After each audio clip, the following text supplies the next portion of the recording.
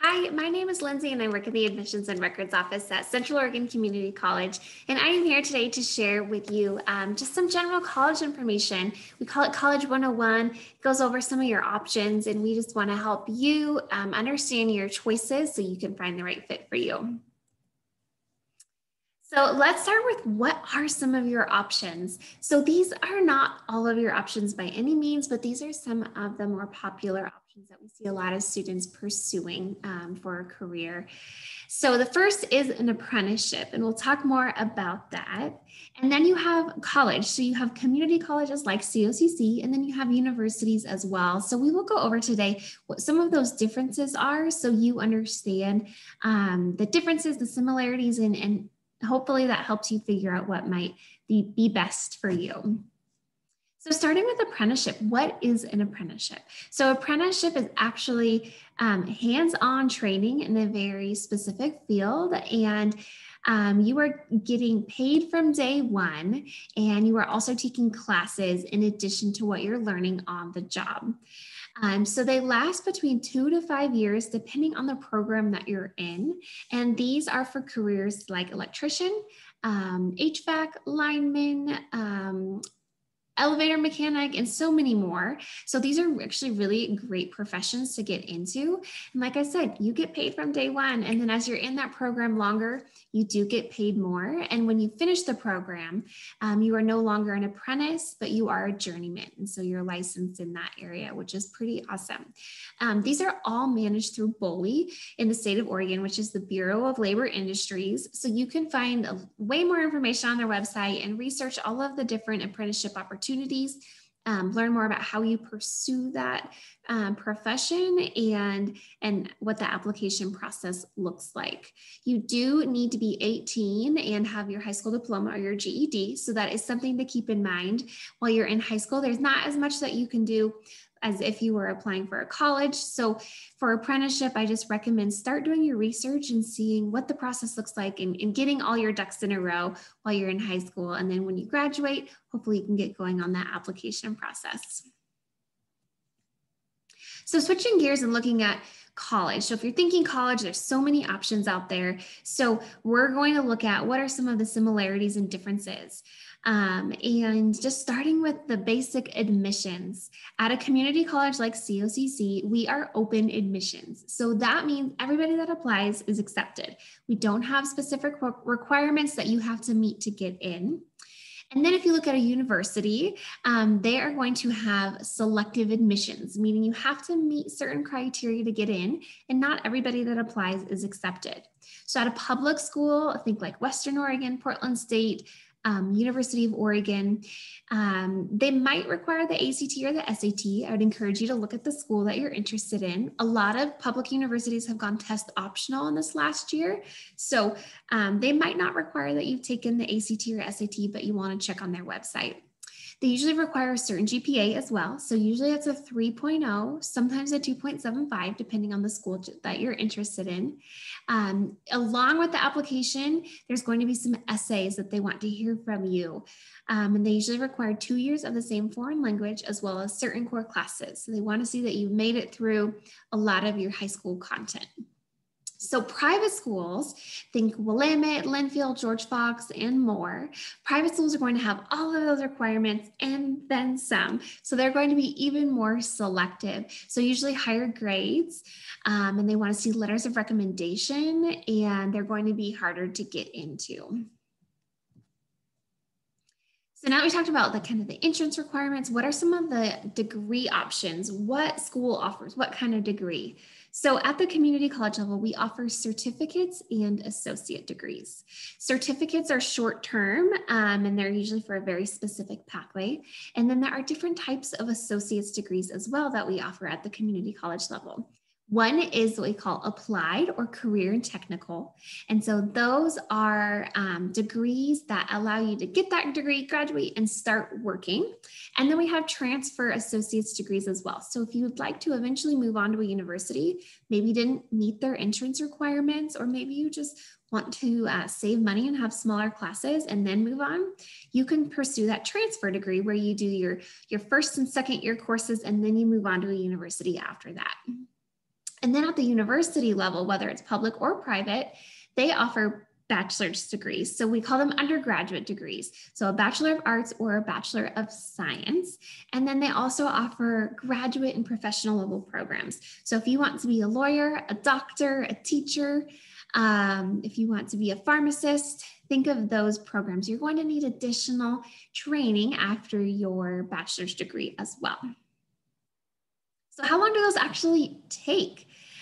So certificates can take just a few months or up to 2 years, depending on the certificate that you're going for. And an associate's degree is typically a 2-year program if you are taking full-time classes. That being said, you don't have to take full-time classes. You can take more time getting through your degree if you're working full-time or if you have more on your plate. You don't have to finish in 2 years, but typically associate's degrees are finished in that time frame as a full-time student.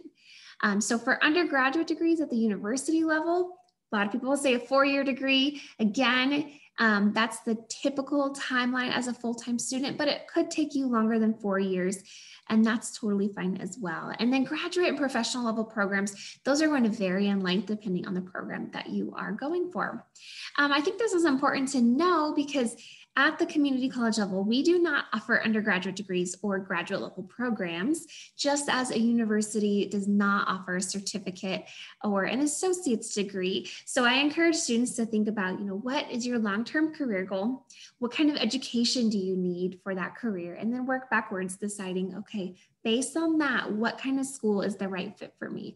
Do I need to go to a community college and then can I start working, or do I need to then pursue higher level of education and get a bachelor's degree or higher? So that's how I kind of think of it in my head. So these are some of our programs that we offer at COCC. I just wanted to give you an idea of what some of these actually look like. So these will look different at every school. Every school has some unique programs. So I'd encourage you to explore other schools as well. But just to kind of give you an idea, the career and technical programs, these are just a few of the ones we offer at COCC. So again, they are preparing you to enter the workforce. So they don't take a lot of time and they don't take a lot of money, which is pretty great. These are programs like automotive, vet tech, nursing, medical assisting, structural fire science, wildland fire science, culinary aviation, and many, many more. And so these are great if you're thinking, I don't want to sit in that traditional classroom. I want something that's more hands-on, more engaging. These tend to be more hands-on programs. Then there are also the transfer programs. So if you want to move on to a university, these are programs like history, education, engineering, sociology, art, and so many more. So those are programs that you do need to continue on and pursue a higher level degree, typically for that industry. So what does a term look like in college? Well, the cool thing is you get to lay out your own classes in college. And as I mentioned, you can go as quickly as you're able, or you can go slowly through college based on what you've got going on. We define a full-time student as 12 credits, and we measure those credits as how many hours in class per week. So this is just an example schedule. This would look different for every single student, but you can see a writing 121 class is 4 credits. So that means 4 hours of class per week. So if a full-time student is 12 credits, that's only 12 hours of class a week. So it is a lot less than your traditional high school class or high school day, but you do have a lot more to do outside of the classroom, a lot more homework and studying. So like I said, you get to lay out your own schedule. You can do a couple days a week. You can spread it across the whole week. You get to make that work with your schedule and what you've got going on, which is pretty great. So another big difference between the different college options for you is just the cost. Starting with a community college, that's going to be the most affordable option for you. At COCC for 1 full year, fall, winter, and spring term, you're looking at about $4,500 or so, and that's 12 credits at full-time enrollment. And if you move to a university, you could take those same classes for that 1 year, and you're looking at about $10,000 depending on the school that you choose. And then at a private university, you're looking at about $50,000 or so. Again, this might differ a little bit depending on the school that you choose, but private schools are going to be the most expensive. One thing I will say though is these are the sticker prices. Just know that schools have a lot of funding to help you bring that cost down, especially those private schools. They usually can get that cost down to something a little more affordable for students. So if that's your dream school, a private school, don't let that price totally scare you away from applying. You can pursue or think about all of these options and then figure out in the end which one ends up being the right fit for you based on price. So how do you even pay for school? Now that we've talked about how much it costs for your tuition, this piece can feel overwhelming for students, but I just want to encourage you that there are so many resources out there to make it possible. And these are some of them that we'll talk about. So the FAFSA and the ORSA, hopefully you've heard of these things, these crazy acronyms that we use. The FAFSA is the free application for federal student aid. If you are not eligible for the FAFSA, you can look at the ORSA, and that is the Oregon Student Aid Application. So when you file these, which hopefully you will soon if you're a senior, these opened October 1st. When you apply for one of these, this would allow you potentially to receive grant money, work study money, and loan money. So grant money is free money that the government is giving you to pay for your college. Grant money is based on income. So some of you might receive some and some of you might not receive grant money. It looks at that FAFSA and the income that your parents make. Then there's also work study money. So work study money is money that you earn through working on campus. So these are specific work study funded jobs on college campuses. If you are not eligible for work study, that's okay. There are still part-time jobs on campus, or you could work off campus as well. And then lastly, there are student loans. So the FAFSA or the ORSA, those are how you access those student loans. And loans are there as a resource for you to help pay for school. But just remember that what you borrow, you do have to pay back with interest. So I encourage students to exhaust all those other resources first before tapping into those loans, because there is a lot of free money for school if you're willing to work for it. Next, we have Oregon Promise, and this is a state-funded program if you are an Oregonian and you are graduated from an Oregon high school and going to an Oregon community college. If you have a 2.5 GPA and you have filed your FAFSA or your ORSA and done the Oregon Promise application, you might be eligible to receive some free money to help pay for your tuition. I encourage every Oregon high school student to fill out the Oregon Promise because it's a really easy application, and your plans potentially could change. You might look at doing like a dual enrollment program. So Oregon Promise, it's better to have it there and have done the application than not, because it is such an easy one. And hopefully that can help you pay for some schoolwork at an Oregon community college. And then next we have scholarships. So you've probably heard of scholarships. There are scholarships for so many different things. First of all, I would say look at institution scholarships. And what I mean by that is the school that you are applying to, or maybe you're applying to multiple schools. Look at the scholarships that those schools offer and see which ones you can apply for. I know specifically at COCC, we have a foundation scholarship and we have a merit scholarship. So if you're considering coming our way, I would encourage you to check out our website to learn more about those. Then there's also the OSAC. So OSAC is a state of Oregon scholarship application. It is one application for hundreds of scholarships. So it is really worth your time and effort. And so I'd encourage you to check that out if you are a high school student in the state, and you can take those scholarships to any school you go to in the state of Oregon, which is awesome. Then there are also local scholarships. So local scholarships are usually managed through your Future Center or your counselors or College and Career Center. And I'd encourage you to go connect with them and see what local money is available. Every community usually is incredibly generous for their high school students, and they have a lot of scholarships. So there's scholarships that are based on leadership, involvement, grades, maybe a sport. There's literally something out there for everybody. So it is worth your time and effort to see what type of free money you can get through those scholarships, because they do add up really quickly, and every little bit of money helps for college. So deadlines. This is something that does differ between a community college and then public and private universities. So I just want to make sure we touch on this. What I mean by deadlines is I mean the application deadlines and all of the different deadlines that come with scholarships and declaring a school. So at the community college level, we don't have the same deadlines that a university would have.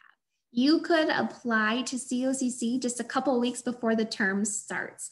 So it is a lot more flexible. We have rolling admissions, so you can kind of apply throughout the year. That being said, I wouldn't encourage you to wait that long. I would encourage you to apply early, just as if you were applying to a university. So you have plenty of time to get through the admissions process and not be stressed by all the things you have to do in a short time period.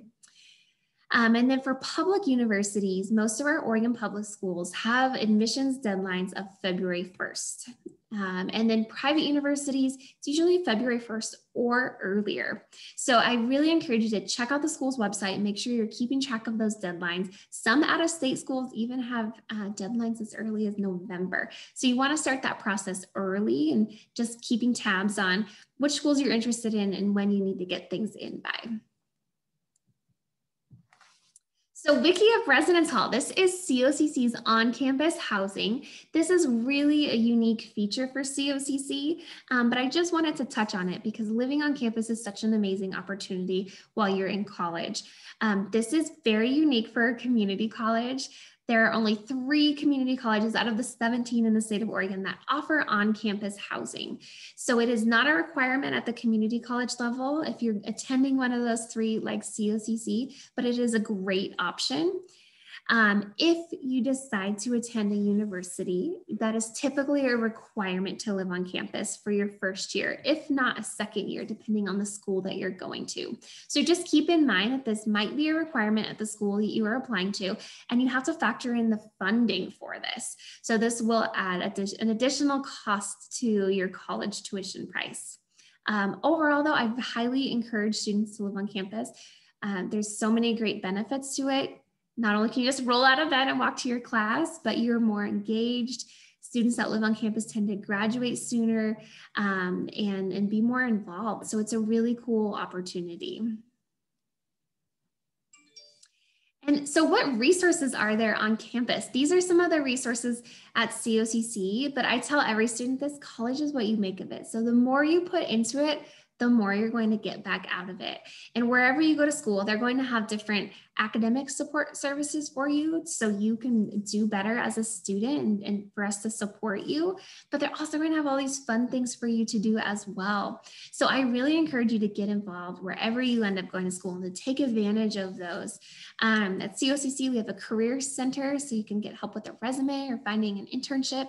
We have free personal counseling, free tutoring, because you will struggle with your college classes at some point, no matter where you go to school, because they're designed to challenge you.